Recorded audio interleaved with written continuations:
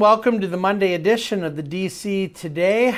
I am thrilled to be with you here from our studio in our New York City office, and it has been a fun weekend task putting together today's DC Today. I think we're going to cover all of the normal subjects. I may have skipped one, but there's a handful of things to go through across the economic data, the Fed, housing, oil, all of the normal fun stuff. So I'm going to try to get through all of it. Why don't we just start with markets? Because you did have the Dow futures last night were down 40. When I was up early this morning, they were down 60, and then the market worsened throughout the pre-market hours and did open down 200. And it kind of opened at its low point of the day, and then that's not to say it rallied way higher, but it did zig and zag throughout the day, although after getting all the way back to even, it still closed down 97 points. So there was a fair amount of intraday volatility today, but when all was said and done, the Dow closed down just 0.25%. The S&P was only down half of that, 12 basis points, but the NASDAQ was down 41 basis points. I don't think that there was any particularly newsworthy event that drove any of it. Probably the big headlines of the day were, first, one that was incredibly expected.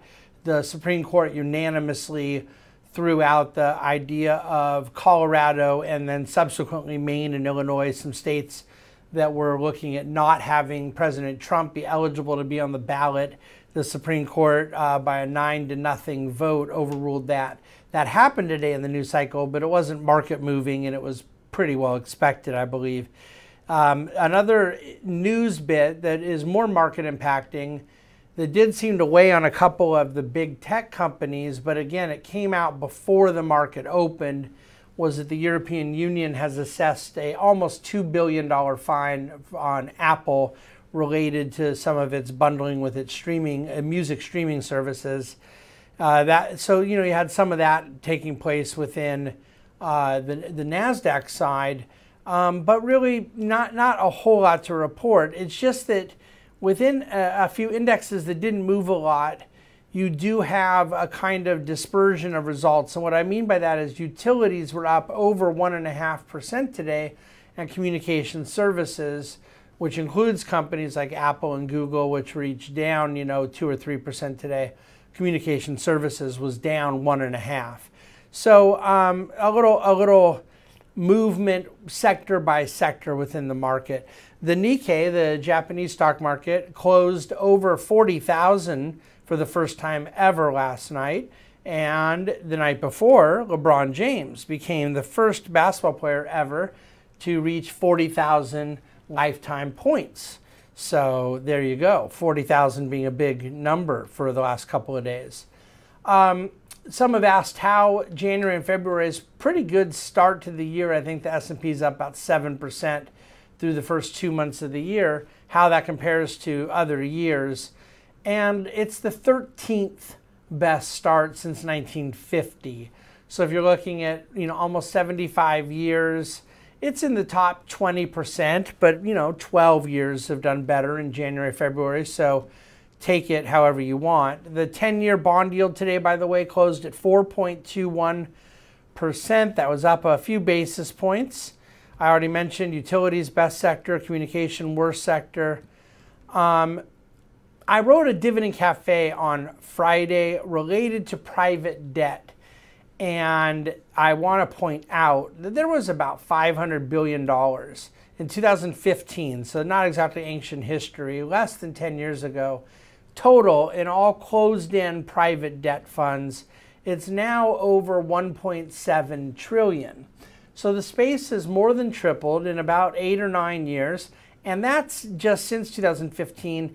If you were to go back to post-crisis, 2009, 2010, you may not have been at 100 billion soaking wet. So significant gain post-financial crisis in the opportunity set within non-bank lenders.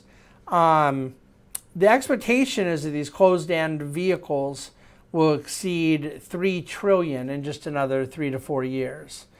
Now, I also want to say this Dividend Cafe was devoted to private debt, and I wonder if we have to do one soon about private equity, when I see the fact that the total amount of public companies in the United States is now down 50% since I began my investing career over 25 years ago. That is crazy that there are roughly in the range of 4,000, almost 4,500 less public companies than there were in the mid to late 1990s.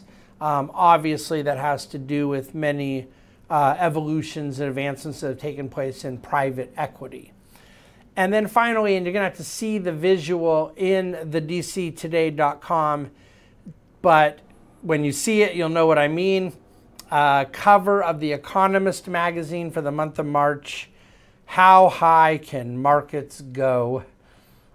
So for those who have studied the history of magazine covers over the years, as it relates to things like the stock market, the economy, housing, all kinds of things, you can choose to view this as a contrarian indicator or not.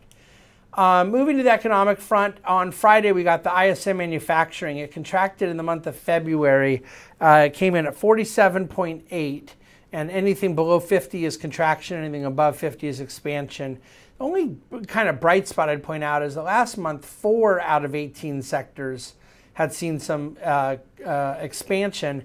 This month 8 out of 18, so you got a little better breadth, but again, you still saw contraction in everything other than export orders. Export orders picked up, but total new orders, hiring, all the other data points that go into the survey were all down. Interesting, states with the highest population growth since 2019, so this includes just before COVID and then kind of through COVID, 5-year period. Idaho, population growth 10%, holy moly. Utah 7%, Montana 6%, Texas 5%, Florida 5%. Tied at 4%, right behind those are Tennessee, Alabama, Georgia, South Carolina, all these kind of SEC states.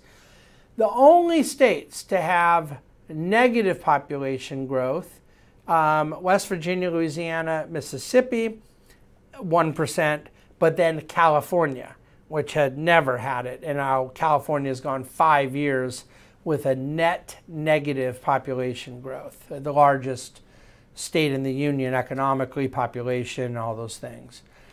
A great chart, by the way, that we put in the DC today showing how services as a percentage of consumer spending has not gotten back to where it was pre-COVID. It's obviously picked way back up from during the COVID years, but is still not quite to the pre-COVID level.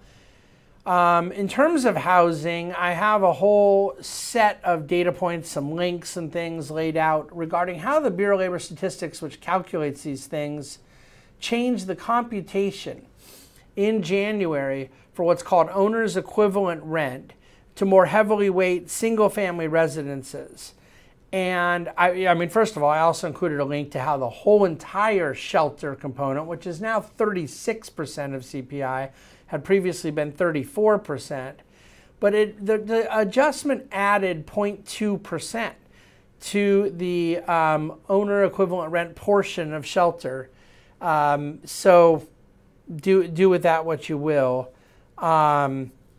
Speaking of inflation data, the Fed, one thing I thought is quite interesting, a data point that came to me this weekend, 27% of the debt held by the S&P 500 companies, only 27% is floating rate. So you have the Fed tightening rates, you don't have a big impact to earnings in the S&P, you don't have a big impact to pricing in the S&P, and people wonder why, and I wonder if a big part of it is just that, you know, again, about 75% of the debt was fixed, therefore somewhat immunized from the impact of higher rates. Let's see, WTI crude almost $79 a barrel, down 1.5% today. Oil prices last week were up 2.3%. They're up 9% on the year. Natural gas prices are still down 26% on the year, but they were up a stunning 16% last week. MLPs, Master Limited Partnerships, publicly traded oil and gas pipelines have been positive 8 of the last 9 months. They were up 4% in January and up another 4% in February. And there is a little explanation I want to lay out about why the Strategic Petroleum Reserve has not been getting refilled after the Biden administration brought it down from roughly 650 million barrels in 2021 to 350 million in 2023. They've only refilled 26 million barrels. 3.2 of those 26 were last week, by the way. A very slow refill. And I think that some of it was that they may have missed an opportunity when oil was in the high 60s, low 70s. Maybe it goes back there. But there are only 4 Strategic Petroleum Reserve sites in the country, 2 of which are under maintenance right now. And then the need to refill them with a sour crude that it requires refining, and refining costs are still quite high.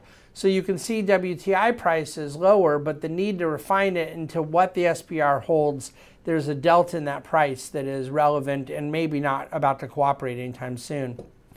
All right, against doomsdayism, you tell me if you care about this or not. The average hourly wage, it's a little more than 25 years ago, mid-90s, could buy 48 pounds of bananas. Today, the average hourly wage can buy 48 pounds of bananas. In the mid-90s, it would buy 24 pounds. So you go, why do I care about that? Who's buying 48 or 24 pounds of bananas? I just simply use it to make the point that real wages have grown. And if you were to denominate your total expenditures by the cost of bananas, or if you were to use bananas as a currency, then that's a pretty stunning statistic. Now, obviously you don't do that. So you say, are you just putting it in to be sarcastic?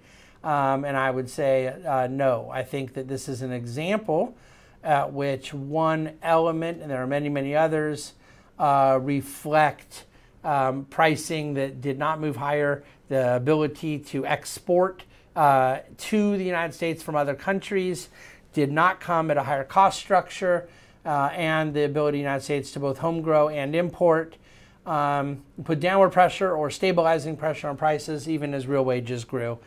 Do with that as you please. Someone asked me if I trust the data we get. Governments report economic data. This was our Ask David question. And he had said, my cynical self questions the merit of a lot of the data coming from our own government, let alone from countries like China. And I point out that not all the data is coming from one source. You know, there is an awful lot of various academic research and various think tanks and other organizations, some of which are governmental, some of which are not. And so you have a multitude of sources to objectively evaluate data, to try to get validation across data inputs. But then, you know, if one of the theses is, well, the government could be cooking the books, just flat out lying, not only do I think you'd see a big non-correlation between their data and other data, but I also just think I might have a lower opinion of government than the people that would be concerned about that, because I don't believe they could get away with it, because I don't think they're competent enough to have thousands of people in on, you know, some form of book cooking that would be required when you look at the size of these teams involved, for example, at the Bureau of Labor Statistics and so forth. So I tend to be a little less cynical about it, but not because I have this high degree of trust in their integrity as much as I have such a low regard for their competence to get away with something so impressive as cooking the books on various economic data points.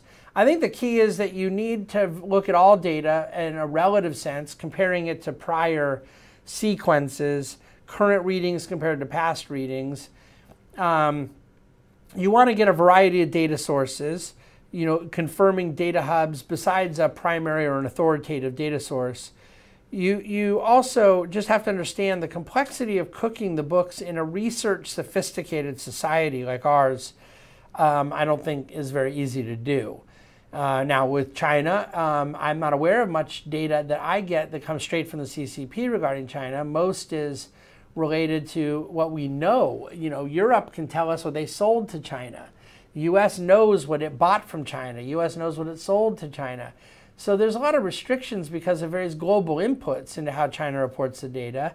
This doesn't have anything to do with respecting some of the entities that report, but it does have to do with understanding the reality of what we already are able to know, and therefore provide a certain degree of stress test around data inputs. I hope that's helpful.